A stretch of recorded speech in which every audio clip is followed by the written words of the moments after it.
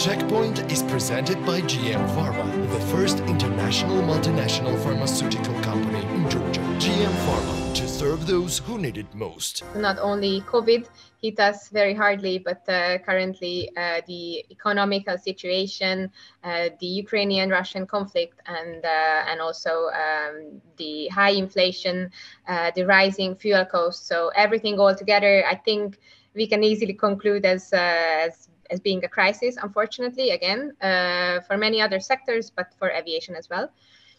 And yeah, these are big challenges, as you just said as well.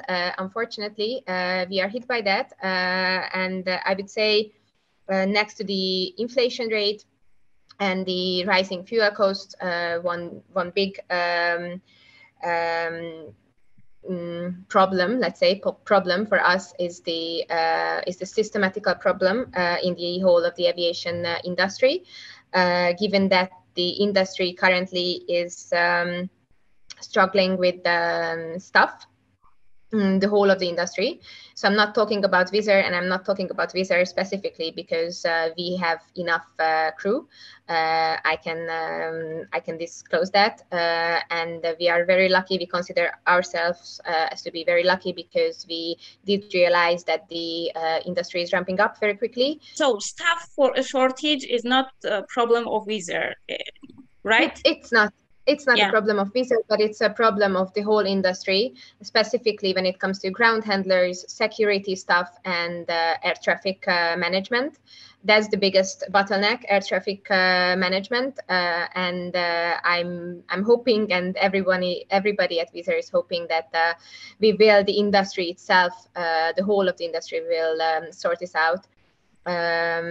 Quickly, the sooner the better, obviously, because it affects our operation as well, because the whole system, is just not working as it was before the pandemic, when we were working very successfully. But then first COVID hit us, and then we are facing other challenges. So we are working together with the airports, with other airlines to fix this issue. I can tell you that we are fully staffed at Wizz Air, so it's not a problem of staff being missing at Wizz Air, but because of the air traffic management, ground handlers, securities facing crew shortages, we are also struggling sometimes, because many times it can result in delays and even cancellations. So this is not an easy time for the whole of the industry, but we are hoping that we will manage, as we did always in the past. We are in this together, and hopefully this will be over soon. Mm-hmm. You represent one of the biggest budget airlines in Europe. Can we say that the expensive flight tickets are as a result of the jet fuel prices has risen, or is there other reasons that may cause these expensive flights, even in Wizz Air's case? Yes. I think there are more factors. Of course, increasing fuel prices is one of them, surely. Inflation is a second one. And then third one, because our prices at Wizz Air are always dynamically changing, so they are subject to demand and supply.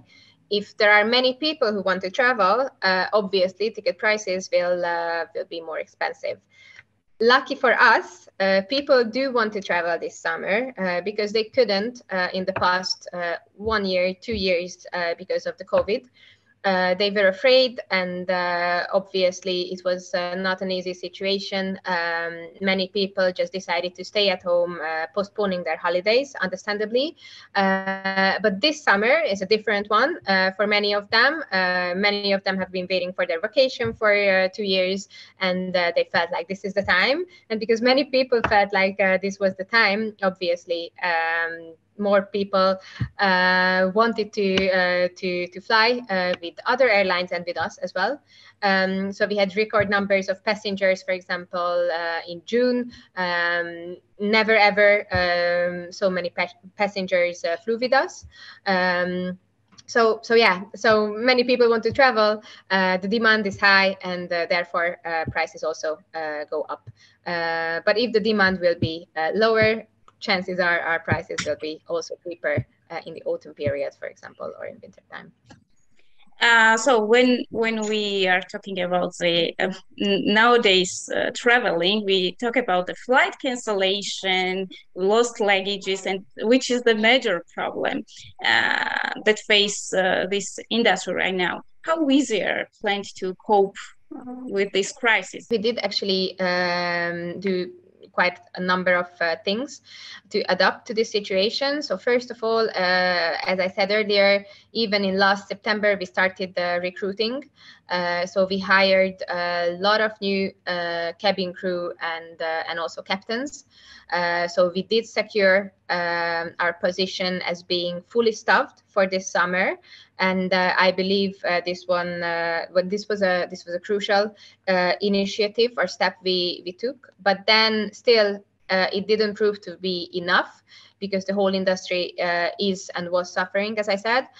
So what we did is we adjusted our schedule, and we unfortunately needed to cancel about 5% of our flights for July and August period, just to secure the good level of operation and to avoid last minute cancellations due to ATC slots or due to crew shortages. Not us again, but at ground handlers or security, but mostly ATC. So we did that, and then we are very sorry for canceling, as I said, 5% of our flights, but we did that in advance so that the passengers could be notified. And we didn't want to ruin anybody's vacation last minute.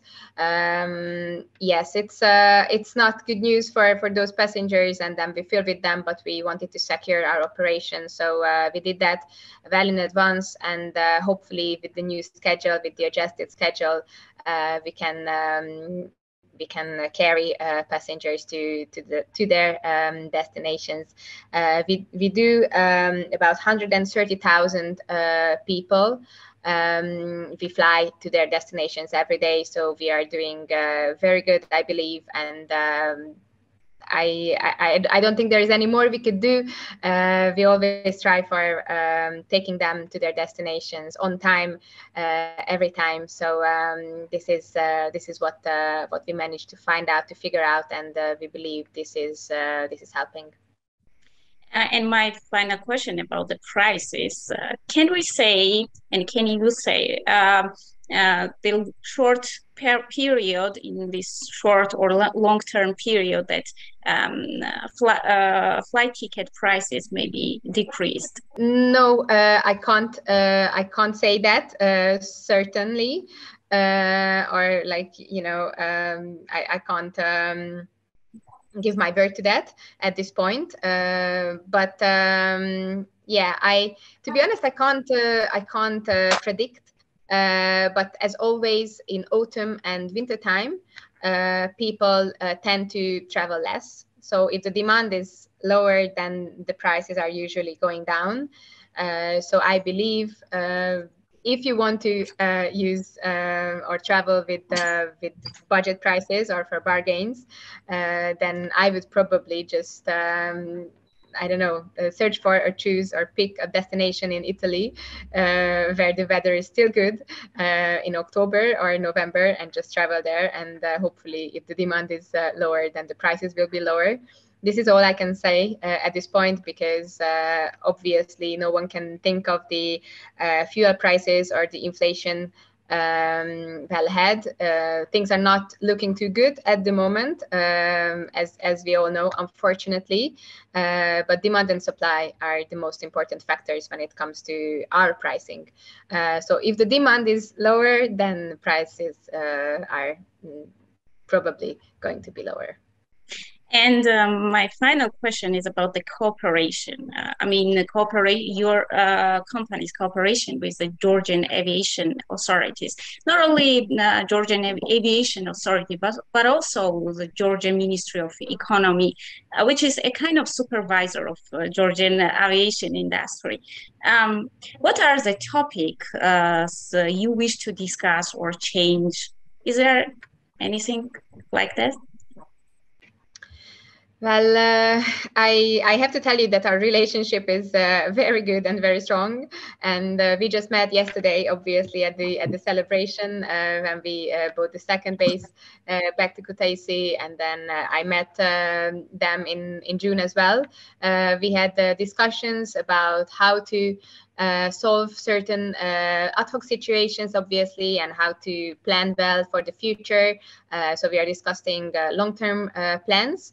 But our relationship is very good and fruitful, and I believe we can cooperate very well, and hopefully we can just improve our operation together. We are very grateful for their support, indeed. So I need to tell this, and hopefully they also love the fact that we are so dedicated here for the market, and we have plans. So I believe our relationship couldn't even be better, and I'm very much looking forward to us working together in the future. The Checkpoint is presented by GM Pharma, the first international multinational pharmaceutical company in Georgia. GM Pharma, to serve those who need it most.